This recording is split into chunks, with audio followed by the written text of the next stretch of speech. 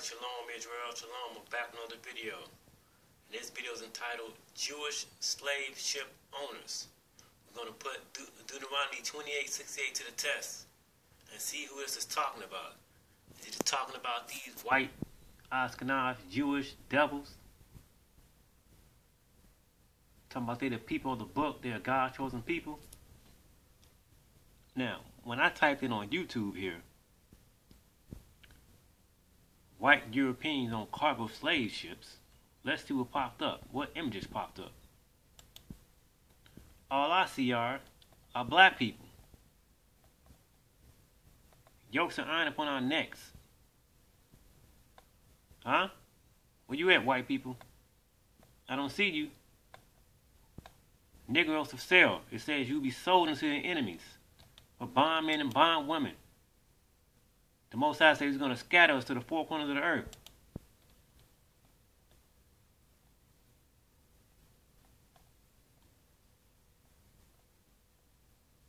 Where you at? I don't see you. These are all Negroes. Huh? Now, here's the Jewish slave ship owners. Aaron Lopez, Moses LeVay, Jacob Franks. Name of the ship, Abigail. Ethnicity, Jews. Owners, Isaac LeVay and Nathan Simpson. Name of the ship, Crown. Ethnicity, Jews. All of these Jewish people were slave ship owners. Now, in the book that I have here, it's entitled The Secret Relationship Between Blacks and Jews. Because this same information I'm reading now on the website is in this book. Jewish people had households in Savannah and the vicinity. They had a census in the 1830s. And they give you a chart. So let's go to the chart. Head of household, A.D. Abrams, slave. Male, 6 years old. Slave, female, 3 years old. I'm sorry. These are the number of blacks, slaves. 6 males, 3 females. Here are the names. We're exposing you Jewish people. Well, I am. That's just one chart. Now, let's go over here to the census of 1830 provides official data on the slave holdings of Philadelphia Jews. Jewish heads of households in Philadelphia, census of 1830. These are your own Jewish people. We're telling them on y'all asses. Head of household, Sarah Andrews. Number of black slaves, 1 female, 1 male.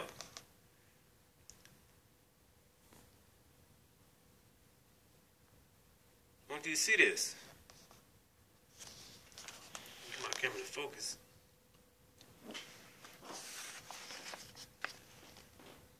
See that?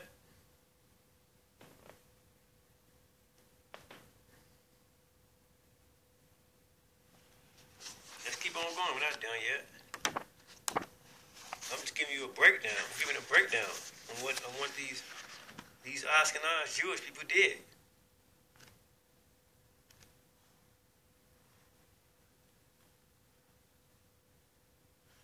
You have a census data of Jews and black slaves. The following tables have been published by Jewish scholars who have researched and analyzed the available population data. Though these 1790 census figures are included because they are the only official data available. See that?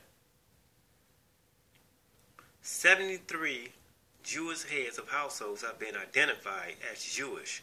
Of these, at least 34 owned 1 or more slaves, to a total of 151 slaves.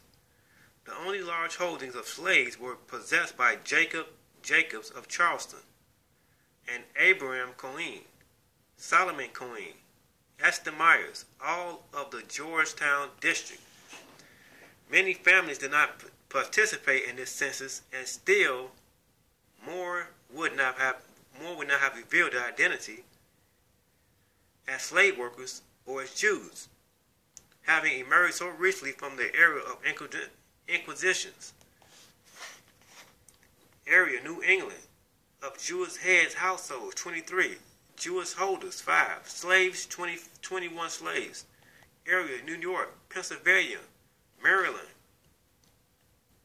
New York had 20 Jewish slave holders, and 60 Jewish heads of households. Let's keep on going. We have in Florida, Georgia, Indiana, Illinois, Kentucky, Maryland, Mississippi, Missouri. It says Malcolm Stern published some additions and corrections to Wilkes' analysis, which included a slave count. See Malcolm H. Stern, quote, some additions and correction to Walker's an estimate and analysis of the Jewish population of the United States in 1790. Okay, so you have here Jewish location.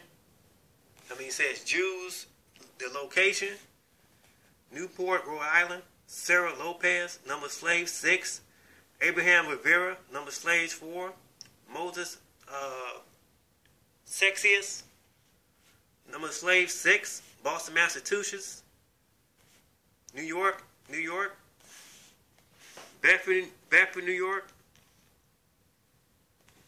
How come no one's talking about this stuff? Nobody's talking about this stuff. Why not? Are we just supposed to brush this shit up under the rug? I'm not brushing nothing up under the rug. You all can do it, but you all too pussified.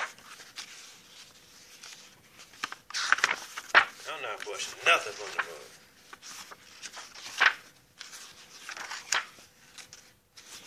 Okay, so let's go here. Okay.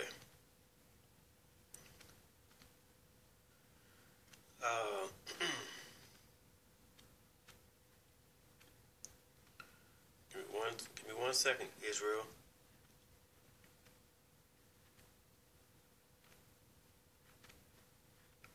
There was something else I wanted to bring out. See, these curses do not fit any race of people except for the Negro that's been scattered all throughout the four corners of the earth. We're in London, we're in Japan, we're in China, we're in Russia, we're in Italy. We all over.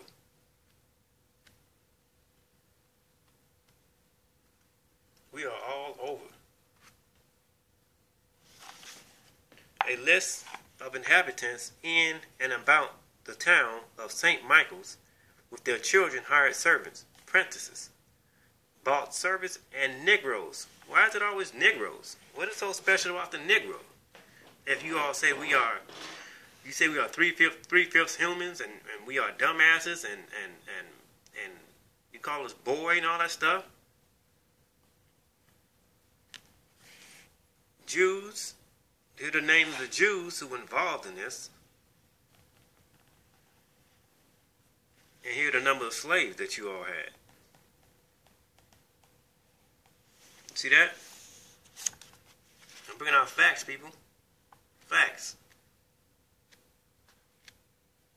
I have not said anything racist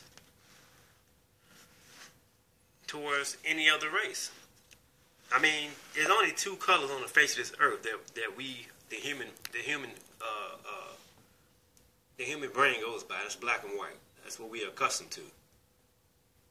When we see someone who's another complexion of our own, like me, since I'm a black person or brown person, and I see someone who's not my complexion, that's white, what do I call them? A white person. person. What do we say? White people. So, I'm not saying anything racist. I'm just pointing out what history says. But YouTube, you wanna deem and sanction me. You wanna censor my videos. You wanna censor my videos and say I'm promoting race hate. But it was all fine and dandy when my ancestors were being enslaved by you all. And you all were fine and dandy with that. But as soon as we start talking, bringing this truth out, you want to censor my videos. You hypocrites. They watch our videos. They know what we're saying. It's true.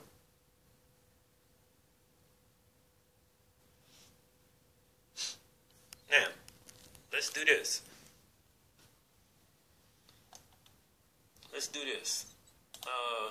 So you have Negroes for sale, right? So they sold us. Now, let me go to this site right here. I wanted to wait. I might probably upload the video tomorrow on showing where white people come from. Truth over.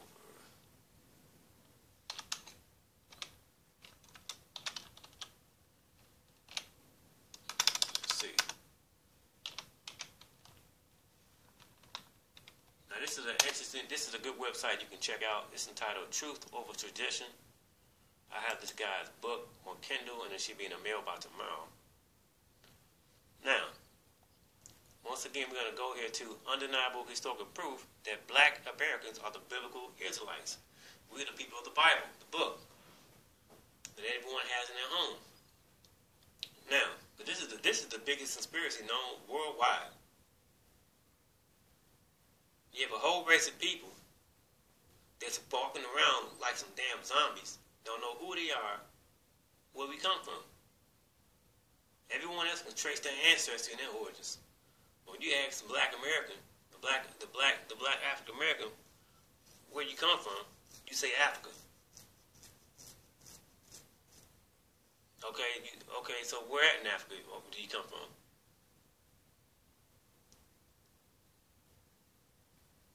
Africa is just a continent. What country in Africa you come from? Nigeria? Uganda? Where? Now, let's go here. Let me click on this.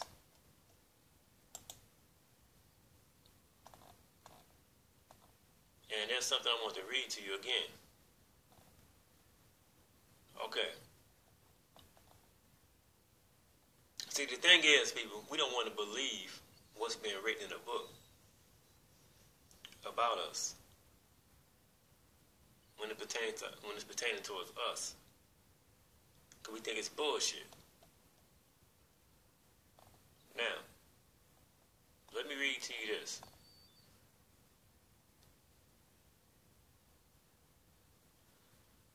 It says, due to the large success of these Jews in Africa, they became a target of European Christians who sought for ways to colonize their kingdoms and exploit their labors.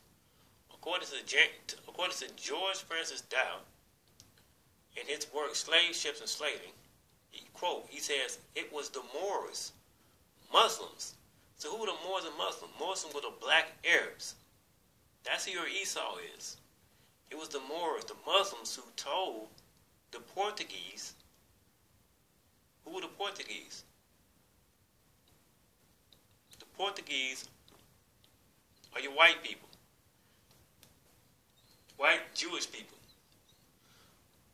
Who told the Portuguese of black-skinned people, Jews, Hebrews, living in great numbers to the south of the desert. It says a race cursed of God and predestined as slaves. Mr. Dow's statement informs us that it was the Muslims who told the Portuguese that there were a specific group of black people living in West Africa that were predestined to be slaves. Why did the Muslims make this statement? It says because they were descendants of Ishmael and Esau. So this is more confirmation. Esau is not the white man. Esau is your Arab. Because your Arab is your indigenous Muslim, Moor. And the religion that they follow is Islam. And they were trying to convert the Hebrews from following the Torah to following the religion of Islam. And it was a nation of, it was the Muslim Sub-Saharan slave trade that first started off in this time junction era. We'll say, I don't have the time frame right now. Let me see, let me type it in. The Sub-Saharan slave trade. Let me see when this took place. Because it goes even further back. We've been enslaved since the beginning. We have been enslaved since you have the Assyrian captivity, the Assyrian and the Babylonian captivity. You have the Persian captivity. You have the the Roman captivity. Okay, we've been enslaved since the beginning of time. And we had a land. We have a land entitled Negro land, called the Kingdom of Judah, Negro land. So who is called Negroes today that you know about? Be honest with yourself. Who in the world that you know are called Negroes? You're black people. It's black people. So we have a place called Negro land. And it says here that as a result, in the 1400s, the Portuguese began establishing trade routes throughout Western Africa so they could get rich from the slave trade like the Muslims were doing in North and East Africa. See that? It's interesting to note that the regions of Africa where the Portuguese established colonies and trading posts at were the same exact regions where the Jews lived, the Hebrews. For instance, in the Western Sudan region of West Africa, where all of the Jews lived, the Portuguese labeled this region as Negro land. And Guinea, both meaning land of the blacks. More interesting than that is the fact that old Portuguese maps of this region during the 1700s had the labels Kingdom of Judah written on the area where the slaves were sold. Judah represents the Hebrew tribe of Judah, which are the biblical Jews. This proves the fact that the Portuguese knew that the West Africans were the biblical Jews, and that is the reason they captured and enslaved them as opposed to the other African tribes around them. So it says Negro land. So if you have Negro land, and you have your everyday African American Negro you see every day, then this is more proof and confirmation that we are the biblical descendants of Abraham, Isaac, and Jacob. We don't have to even do a DNA test. We're just going off what's been written, documented as history. This is your birthright. This is your birthright. How can you deny something like that? I was a big denier of it. But I'm proud to be a Negro. But that's not who I am. That's a label that's been placed upon us. But we are the Hebrew Israelites of the Bible. We represent a power that other people wish they can represent. But that title has not been bestowed upon any other race of people except for the Negro. Not just in America, all across the face of the earth. If you are listening to this video on the other side of the face of the earth, you are London or South America, hear me good and clear. If you have a Bible, that is your history book. You don't need any other history book. You don't need to know about any other history except for your own. and that you are a Hebrew Israelite. You come from the loins, the seed of Abraham, Isaac, and Jacob, and you represent the greatest power ever. The power is the Most High God of Israel. That power is the power that created the universe. Everything you see that's walking and breathing on the face of the earth. You represent that power. You Negroes, you niggas, and your Savior and Redeemer is a Negro. And we are too ignorant and too dumb to realize it. And then we have these white supremacists, these white racist hate groups. When we tell them that we are the descendants of the Bible, they want to deny it. They want to pick and pull scripture and say, oh no, the Hebrews wasn't white. I mean, the Hebrews wasn't black, they were white. But how is that possible? How is that possible? If that's the case, why is it that when you look at these pictures of the slave trade, why is it nothing but black people? When these people were enslaving our people, when they were taking these pictures, like for instance right here, when they were taking these pictures like this right here, this is your Muslim enslaving Hebrews, Negroes, right? It says the Yoruba enslavement of African ancestors. Major. Okay, so let's go here. Let's go back. And it says here, to be sold on board ships on Tuesday, 6th of May. It says Negroes just arrived from the Windward and Rice craft or whatever. And it says that the utmost care has already been taken and shall be continued to keep them from the least danger of being infected with smallpox.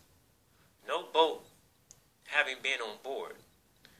So who has smallpox? Well, if you read this book right here, the black Jews and the secret relationship between blacks and Jews, it tells you who has smallpox. Let me see if I can find it real quick. It tells you.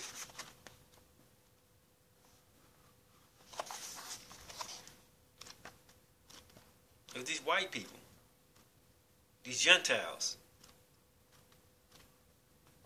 But when I tell you who your father is, you're really going to be pissed off at me. Because I think I might want to just upload the video right now. I don't want to wait. You're gonna be mad at me. But the information is already out. I mean, I'm not saying anything that's new. Now, in this section, it says Jews are smallpox.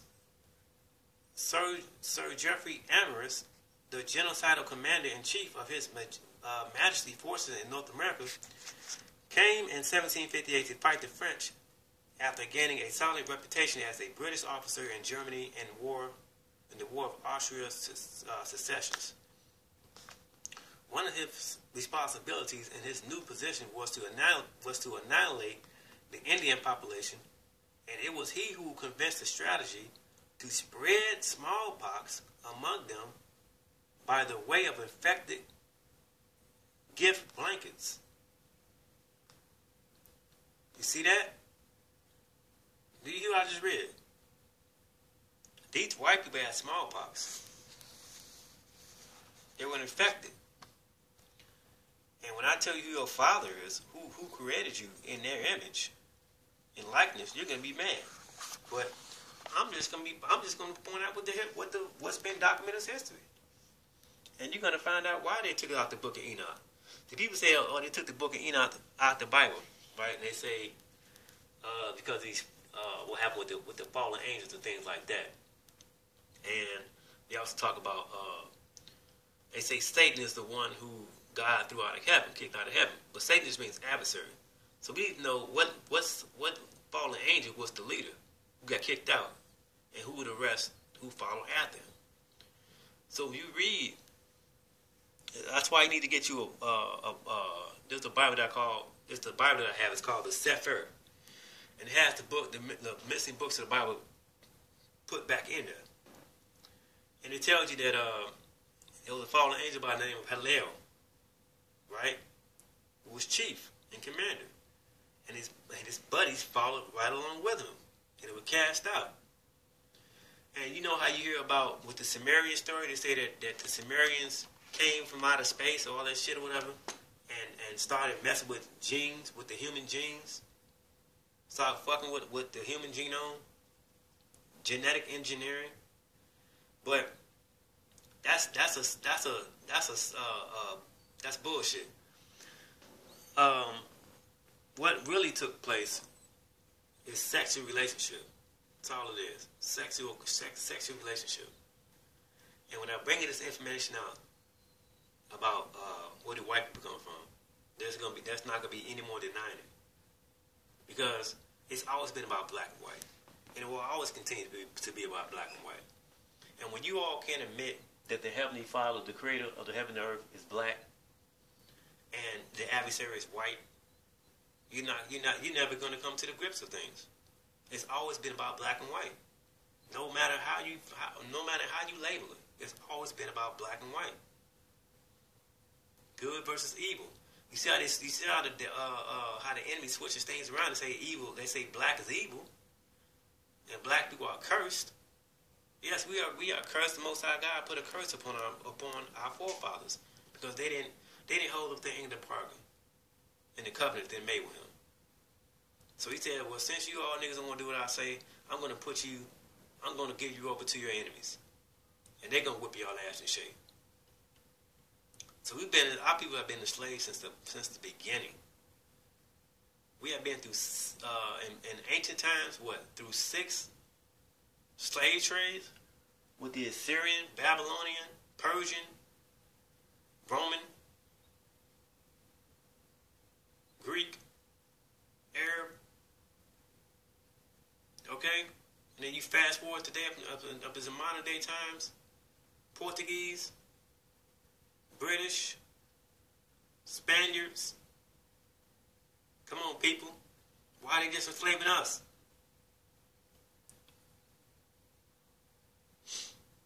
Say we're going to be called a Bible and a proverb. And all that other shit. They call us all kind of names. Monkeys and coons. Niggas and boy. But they don't want to own to the fact that we're the Hebrew Israelites of the Bible. We represent a power that's unlike no other. Whether you want to believe it or not.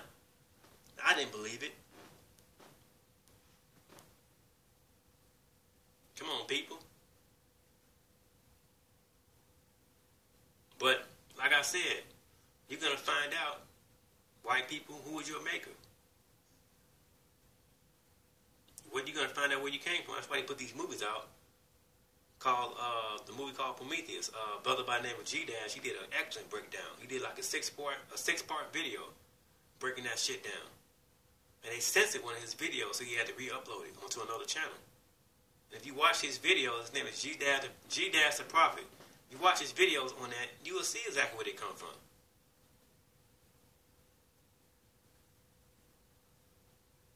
Okay? So I have the book. I have a book coming in the mail tomorrow. They say the same exact thing. But I'm going to read it to you so you can see what I'm reading. So you can think I'm making this shit up. Okay? And then we're going to play the YouTube clips and it's going to confirm that where you white people come from. So you're not the original. You're not the original man. You black, brown, Negroes, you are the original man. Because you are made in the Heavenly Father's image. When the Heavenly Father took his hands and dug it into this earth, he dug into the dirt. What color is dirt? Brown. Black. And he formed it. See, that's the thing.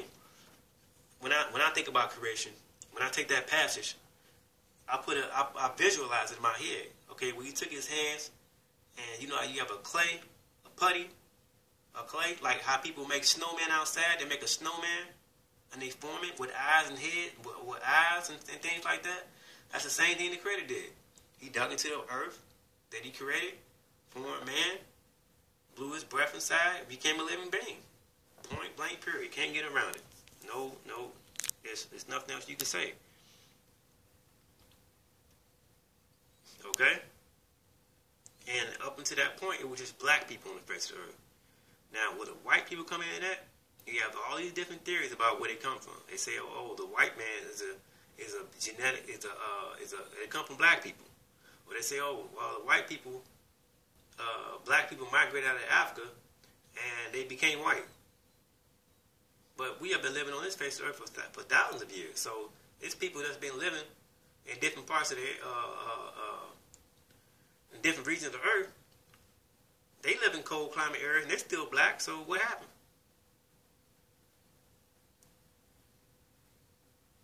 Something got tainted. Someone started fucking with the Most High's creation. Who was it? And in my next video, you're going to find out. You're going to find out who messed with the Most High's creation. Till then, I say shalom to you. Click subscribe. And let's keep on putting this truth out there, no matter who likes it or not. I'm quite sure YouTube's going to watch this video. And if they censor it, so be it. I'm going to keep on continuing to make videos, exposing this shit for what it is. Okay? So this video is entitled Jewish Involvement in the Slave Trade. Jewish Slave Ships. Peace.